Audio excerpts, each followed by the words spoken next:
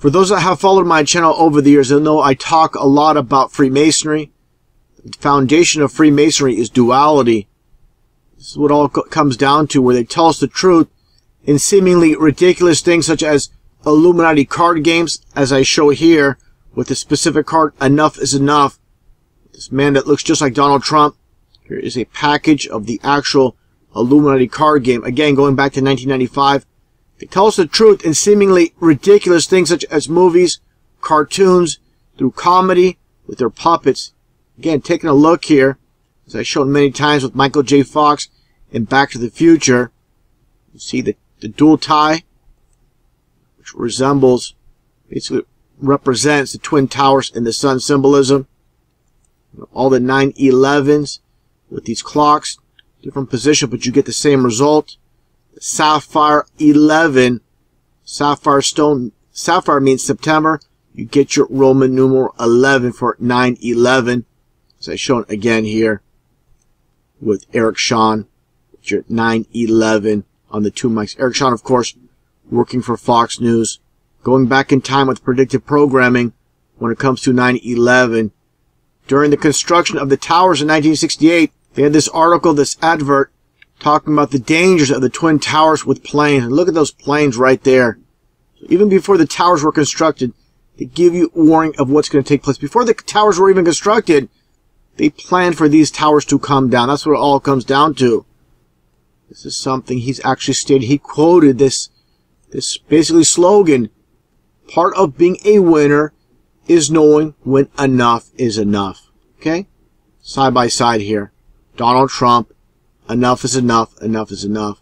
And if you think this is some amazing coincidence, then you're definitely a coincidence theorist, like I state many times. For those that just want to brush everything off and believe everything is just a coincidence in this world when it's not. Everything is by design. Okay?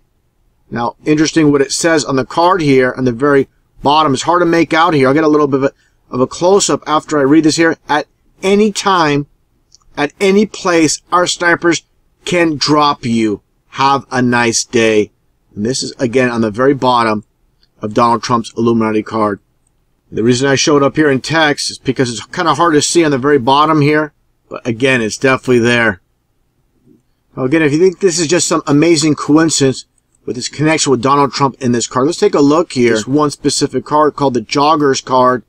And this woman wearing the green tank top. Let's get a closer look here at the card.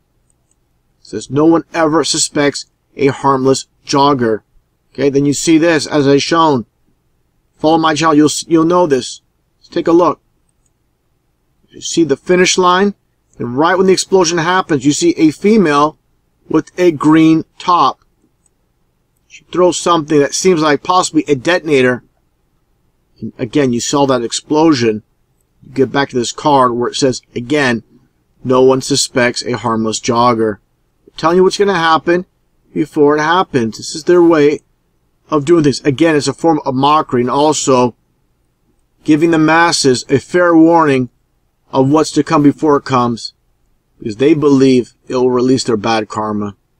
There's the woman again in green. Now, getting back to Donald Trump, Back to the Future, so much predictive programming. First, let's take a look here at producer and co-writer Bob Gale and what he states. Okay, this is an article from the Daily Beast. Back to the Future, writer Biff Tannen is based on Donald Trump. Read the text here, where the parallels of Donald Trump and Biff Tannen are mentioned, where Biff uses his profits from his gambling for a 27-story casino, just like Trump in 84 with his 37-floor casino as well. Of course, you get your 3 and 7 for your cult of 777. And how Biff uses his power to shake up the Republican Party, which is, again, parallel to Donald Trump running as president. Also quoting Bob Gale here once again. Talks about how basically Marty McFly and Doc Brown fix the situation. Basically, they save themselves in America from Donald Trump. Stops at TR. And he refers back to Biff Tannen.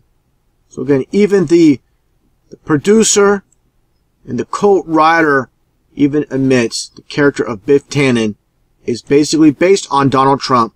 That's what it all comes down to. So, what's going to take place here with this rigged reality, and they give us hints, like I said in the past, showing these images. I think these are all just a coincidence. Absolutely no way. So I showed here with the jogger as well, and you see it happen in actuality in real life. So what's exactly going to happen with Donald Trump? This could be potentially disinfo mixed in with truth. Talks about snipers and this man resembling Donald Trump. Something we have to wait and see what happens, but I find it very interesting. I made many predictions in the past. Something will happen with Donald Trump that will remove him from the equation, and Hillary Clinton as well. Like I said, I believe they're going to remove her based on her supposed health issues. What it all boils down to, what it all comes down to, is Barack Obama remaining in as president for a third term. And like I stated many times, also the last president of the United States before the coming New World Order.